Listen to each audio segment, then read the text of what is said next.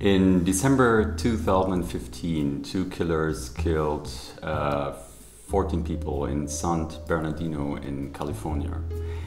And later on, the FBI revealed one of the killers' iPhone, an iPhone 5C. And it tried to force Apple to bypass the security system of this iPhone in order to get to the information that was stored on the phone. Apple resisted because it was in fear that this would open Pandora's box, which means it was afraid that the FBI would come any other day afterwards and ask for another iPhone to be cracked.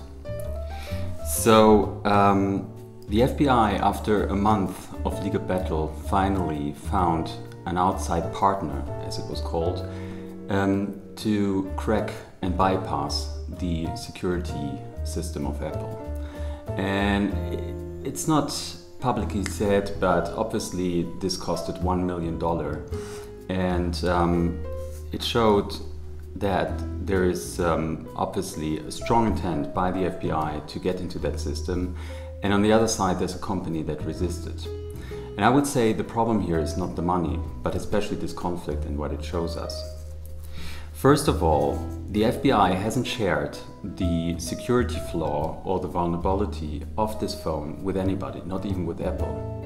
This means that there are still thousands or hundreds of thousands of phones out there that are still vulnerable and where criminals and other parties could use this security flaw in order to get on our phones.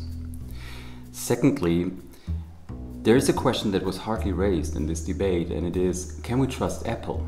Apple is a big company, one of the biggest companies in the world.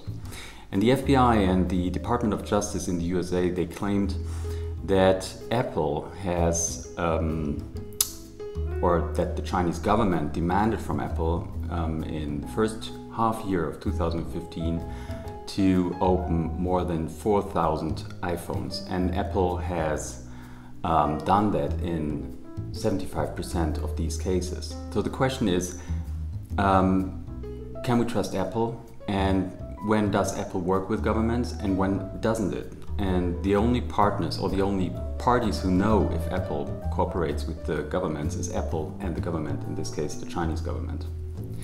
And the third problem, and maybe the major problem, is the upcoming crypto war. What we're facing here is only the beginning, I think. And the FBI has, just a short time ago, said that it wants to expand its hacking capabilities. So it's going to invest millions of dollars in the next years in order to hack in everybody's devices. And the problem that we face here is that these devices, the number of devices, is growing extremely fast. By 2020, we will have more than 50 billion devices globally that are connected to the internet. And these devices are vulnerable.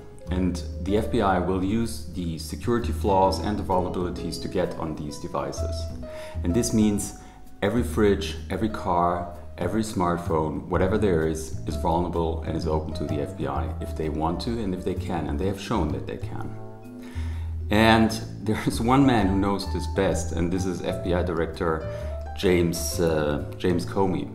And he said not a long time ago that we should cover all our webcams as they do in the government offices. And the reason is, he said, that those who don't have the authority shouldn't get on your device.